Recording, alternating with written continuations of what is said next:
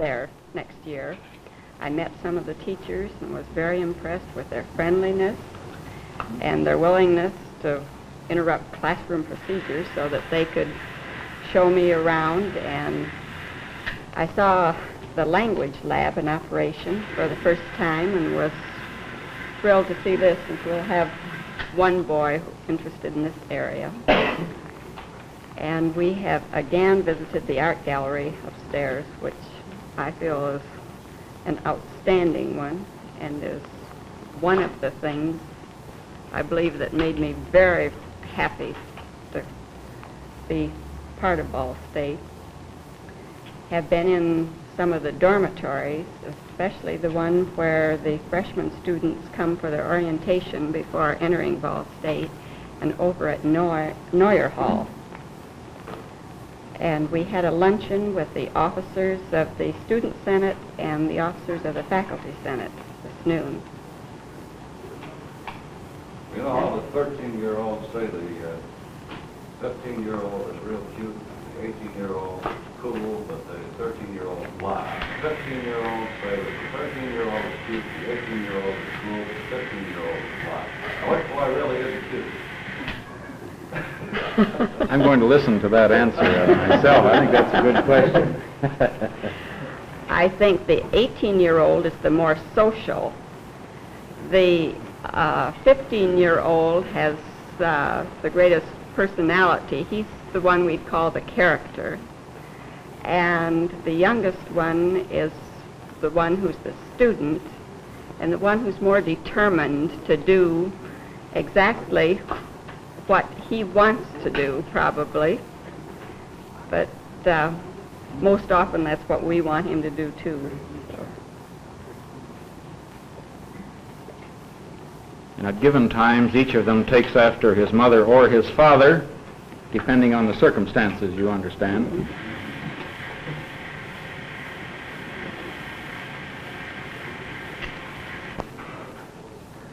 Dr. Pruis would like to officially welcome you to the Muncie community. Thank you. Have you had an opportunity to look over the city and the university facilities? Well, most of my looking has been in the area of the university, though we have driven around the downtown area just a little bit, and we like what we see. Good.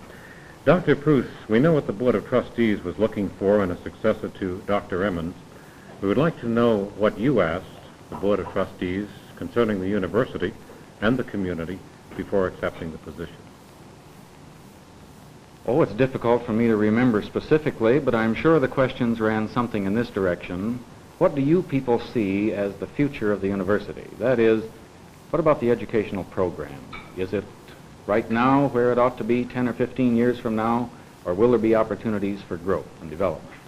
And what answer did you receive? I received the answer that we certainly want to see this institution grow and develop. The particular direction, of course, remains to be determined. This will be up to the faculty, the administrative staff, and obviously the Board of Trustees. Mr. Bracken said that they arrived at the decision. One of the major reasons for the decision was your involvement in community affairs. I believe there was another man who was being considered at the time, but because of your active involvement in community affairs, they thought that you would be the right man for the job. What part have you taken in community affairs in Kalamazoo? Well, we have tried to serve the community of Kalamazoo in a variety of ways. We have worked with the Community Chest United Fund campaign there. I was given the opportunity to serve as the general chairman for the campaign, and this is a county-wide campaign in Kalamazoo. Obviously, this put us in touch with a good many community leaders. In addition, I have worked with the Kalamazoo chapter of the American Cancer Society, and there have been numerous other organizational problems and organizational groups that we have met with from time to time.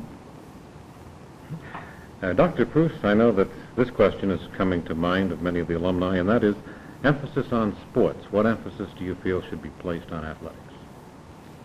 Well, it seems to me that athletics is a vital part of any college and university program.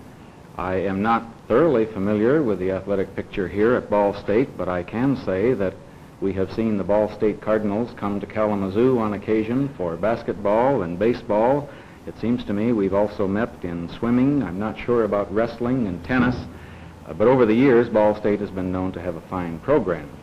And always, of course, alumni and students on the campus, as well as I trust community, the citizens right here in Muncie, are interested in having an athletic program that provides excitement, that provides challenge, and from what I can see, it's here now and hopefully will continue on a very sound basis. Dr. Pruis, what is the greatest difference between Western Michigan and Ball State University? That's a difficult one for me to answer at this point because you understand I know something about Ball State, but I really don't know as much as I would like to know at this point. I think rather than speak of differences, I would like to speak of the similarities because in many ways the institutions are very similar. And this is one of the things that made it attractive for me. It's the kind of institution I have had experience in. It's the kind of institution I have great faith in and I think has a very real job to perform. And therefore, this is a very happy circumstance for me. Dr. Pruis, thank you very much. Yes, indeed.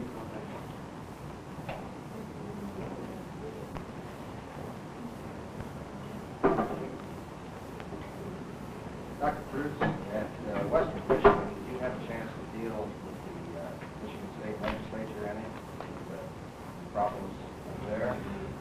Yes, in the sense that the major portion of my time for the last year and a half, 2 years, has been spent on the capital outlay program.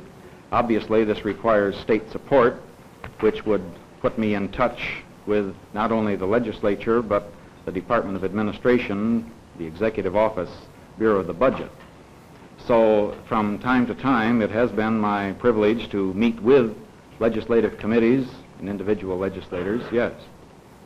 What's the secret of dealing with the legislature from a college or university standpoint?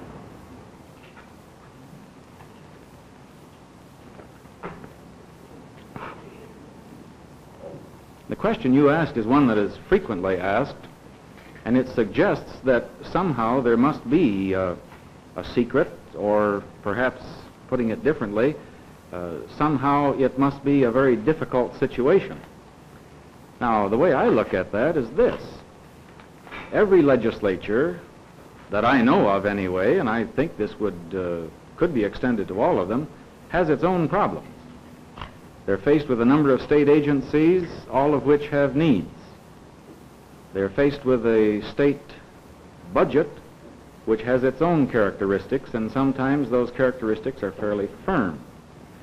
So the responsibility of the head of any state agency, it seems to me, is to pull his facts together very carefully, very tightly, have a statement of program for his agency, which will set forth the goals, the responsibilities of that agency, and then, of course, to try to translate those into dollar needs.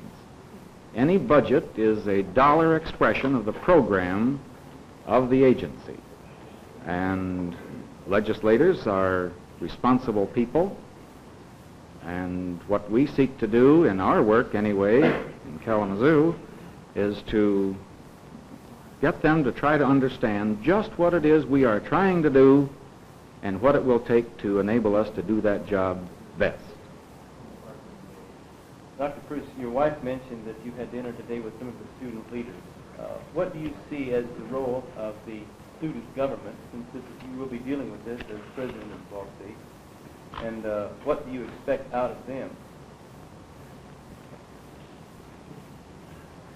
It seems to me that the role of student government on any campus is defined in terms of past experience on that particular campus.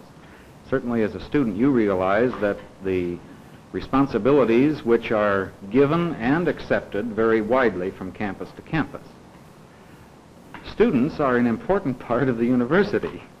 There may be a difference of opinion among the student body, even among the faculty and administrative staff at times on that, but actually when you boil this thing down, everyone will agree that students are an important part of any university. The students, particularly at the college level, are here to gain an education which goes far beyond gathering the given number of quarter hours of credit required for a degree.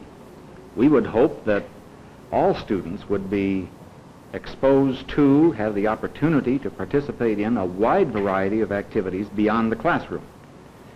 Now, student government is a natural laboratory for students who are interested in what makes organizations tick. And all we need to do is to find the common ground between us and start working from there. But I don't believe if you're seeking a nice formula that would apply a percentage of responsibility for this or that, I don't believe anyone can really give that to you. And certainly I wouldn't try to say that about Ball State, because while we had lunch together with 5 very attractive and very articulate and intelligent young people today, I'm sure I don't know what all of their problems are and how they propose to try to solve them. Let me carry the question a little further then. What do you see, what is your opinion of the so-called social protest movement, or the movement of those students who feel that something a little more radical than the conservative student government is in order? Well, here we will speak only briefly and rather generally to this so-called student protest movement as we see it from a rather wide vantage point. I don't know what the situation is here on the campus. I have the feeling that what we have going on today is basically the same kind of thing that occurs from time to time in the history of higher education. The form is a little different today. The form is a little different because of what has been happening in society generally over the past several years, perhaps even since World War II as a taking off point. But a university campus ought to be a place where dissent can take place. This is still not a protective unit of society, but it's one that has an identity all of its own. The confines of the campus still permit us to do some things here that we can't do generally on the outside. So we would encourage always responsible dissent, responsible investigation of problems, and I guess I would have to add that I would hope always that on both sides, or all 3 sides, or all 4 sides, however many there are, that we would do this with an air of mutual respect and civility. And if you have that, it seems to me, then we're in business to try to discuss the problems and see how each one would approach them.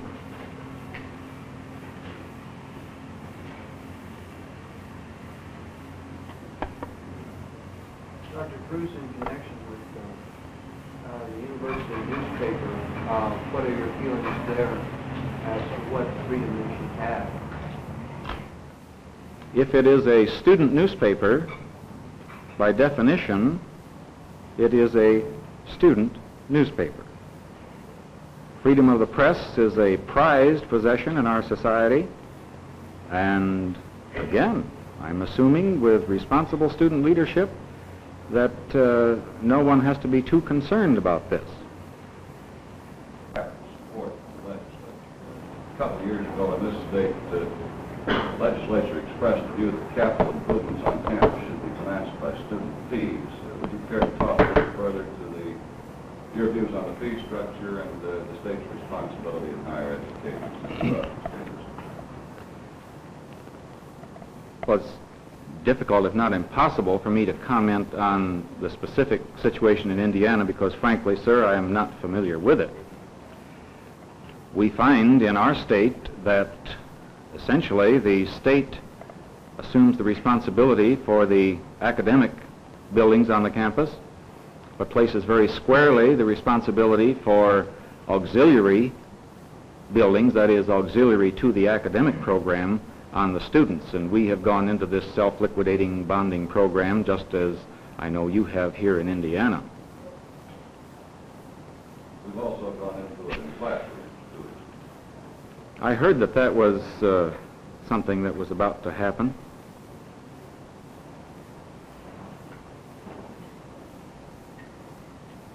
I would know more of the background of that. I think in my own mind, without knowing that background, I would have to feel generally as an educator that the work of the university results in not only benefit to the student who is here on the campus, but to the state as a whole. and that if at all possible, there ought to be support from the people of the state as a part of their share in this process. Whether there are some unique problems here that I don't know about, I'm not certain.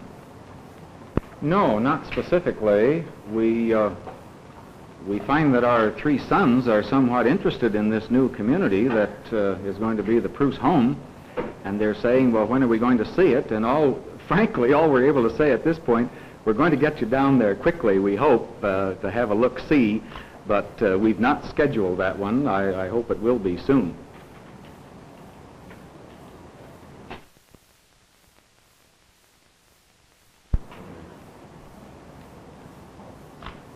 The president of Western was asked a question very similar to that by a legislator at a committee hearing last Thursday afternoon in Lansing, and he said, John Pruis will be hard at work on June 30. He smiled when he said it, because I hope I won't be working on June 30th itself if we're going to start work here July 1st. But again, this is something that has not been ironed out. I do expect to continue through the fiscal year for all practical purposes up there.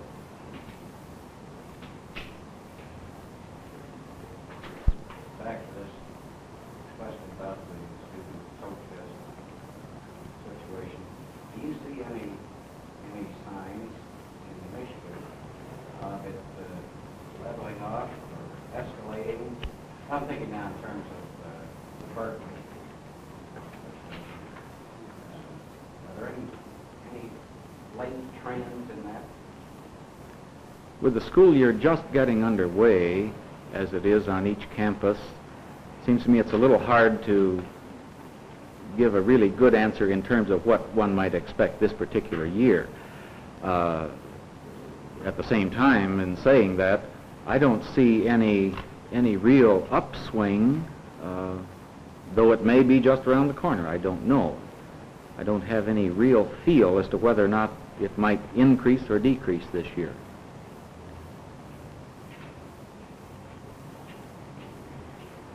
As I understand it, there are several lawsuits concerning administrative structure at the local level.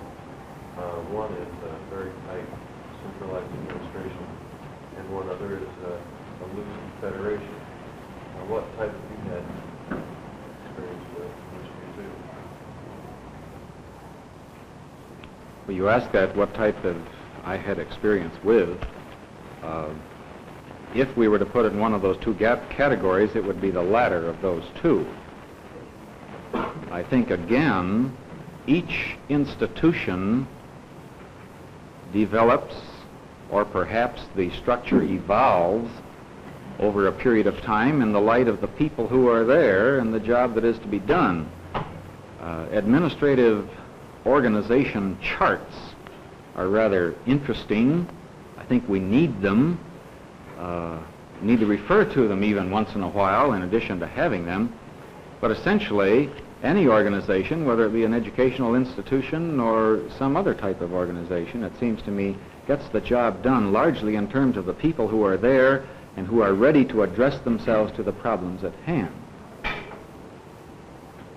Traditionally, higher education has had the four major areas: academic affairs, student affairs, business affairs, public affairs, and development. And this is the type of pattern that I see on paper here, and I see it in the people, so it follows very much the traditional pattern. You may or may not know, Ball State's been trying for several years to get a medical school here. Are you interested in working toward that goal? Is that part of the things that you see for Ball State? Well, 9 months or a little better in advance of the time when I come here to be with you and actually be a part of the organization, I would say this, that the institution is going to develop both horizontally and vertically in directions which are agreed upon by one or two or three things. First of all, by the faculty and the students who are here in terms of the people who are here, what their interests are, what their needs are, what people they have who excite ideas about new programs. That's one area. Growth coming out of the people who are here, the people who really are Ball State University. And then there will hopefully be opportunities, growth and development, which will come to the institution by request from the state at one level or another. The Board of Trustees, of course, is ultimately responsible for the matter of policy at the university and approval of this kind of thing. If the state would indicate that there's a very real need for a particular kind of service and that Ball State University would appear to be the place where this service ought to be provided, then Ball State better be ready to work to provide it. That's what it's here for.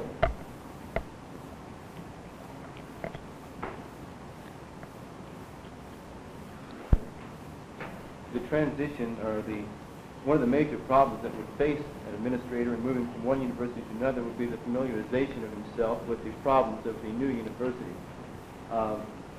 What are some of the problems that you see as a transition from Western Michigan to Ball State? I see the same problem you do, of getting to know just what this new place is all about, what it's like. And hopefully through perhaps a visit on occasion and certainly quite a bit of reading in the course of the next 9.5 months, that's exactly what we're going to try to do. And I'm sure the day we come in, we're going to be aware of a brand new problem that we hadn't heard anything about, because this is what this business is all about. And if we didn't have those, it would be a static institution, and I would want no part of it.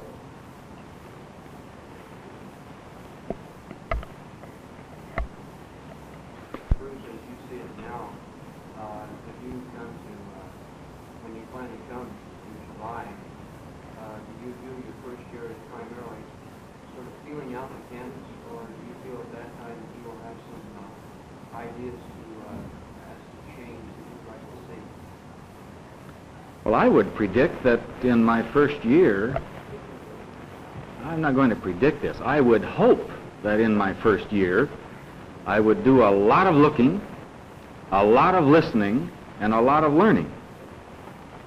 And I don't think one moves from this exploratory and gathering of information and insight stage dramatically, either up or down, into a program of instituting change. The day when the president of an institution, the size, complexity of Ball State, the day when such a president feels that he is going to come in and create his institution is long gone.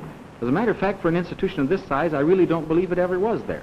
Sometimes we hear of institutions being the shadow of a man, and this is always meant to be a very fine compliment to a president. Ordinarily, this is spoken of presidents of the smaller institutions, gentlemen who have been on the scene for a long, long time, and in many ways they have become, perhaps, the shadow of the man. That is, his influence has been so dramatic on the institution that you can see it everywhere. And all I'm saying is that when you get to a school that has a number of colleges, it goes into professional programs, it has a wide staff in a number of different areas, no one man at this stage of the game can place his indelible imprint on that institution all by himself. What we will seek to do is to come in as the head of this team of supporting staff to try to work with the students, the faculty, the Board of Trustees to develop the conditions which will allow the essential purpose of this institution to take place, and that is education of young people, older people, programs of research, undoubtedly, public service, absolutely. But it's not going to be Pruis University. Well, Dr. Pruis, the trend seems to be among the larger universities for decentralization. In effect, correct me if I'm wrong, but I interpret this as to some degree what you were saying that you feel here. Well, if you and I both mean the same thing by decentralization, yes.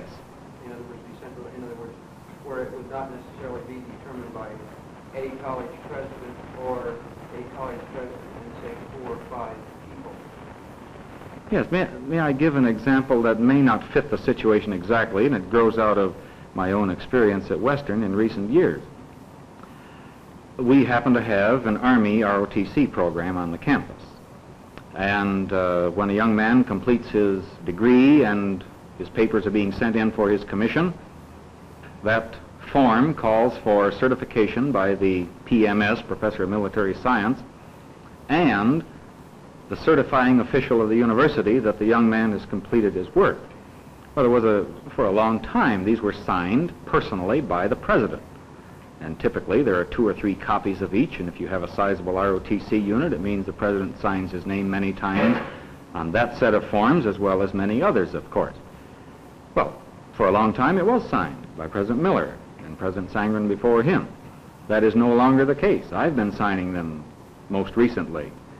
And were I to continue in that group to grow any more than they had, I think we'd get it down into the registrar's lap or something of that sort. Now, this is a pretty simple example to throw your way.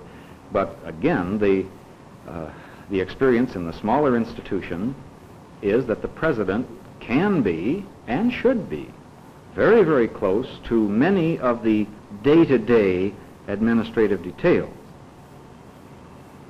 Well, the president of an institution the size of Ball State simply cannot stay immediately on top of this wide variety. What he needs is a staff of very good people working with him who see to it that the policies, which are the Board of Trustees policies, or agreed administrative policies which have been delegated, that these are being carried out. Now, let me hasten to say the president needs to be informed about all of these.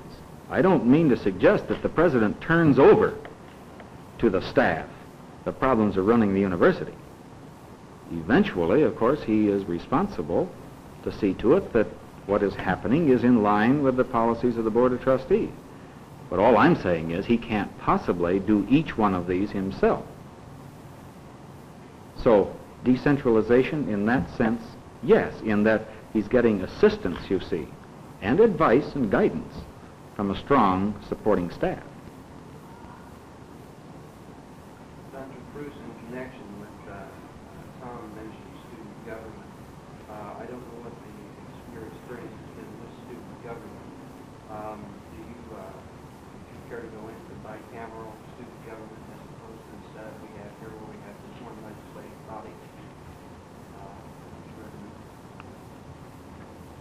I really don't feel close enough to that problem to suggest that I have an answer. I don't know that that at this stage of the game I know enough about that one. If this is what the students want, I would assume that they would provide it. I don't know. It's not only decentralization, but the depersonalization and the large classes, the feeling that perhaps they are a number instead of a name, and that they have no real place as a person in the university. What do you think about this? I think it's a regrettable circumstance if that is indeed the case. Let me say 2 or 3 things. I think I'll end up with 2 or 3 before I'm through on this, because it's pretty complicated. I think it's perfectly possible for a student to feel that he is just an anonymous something out here in a small institution. I don't think identity or anonymity is simply a function of size. I think there are families of 4 and 5, maybe even 2 people.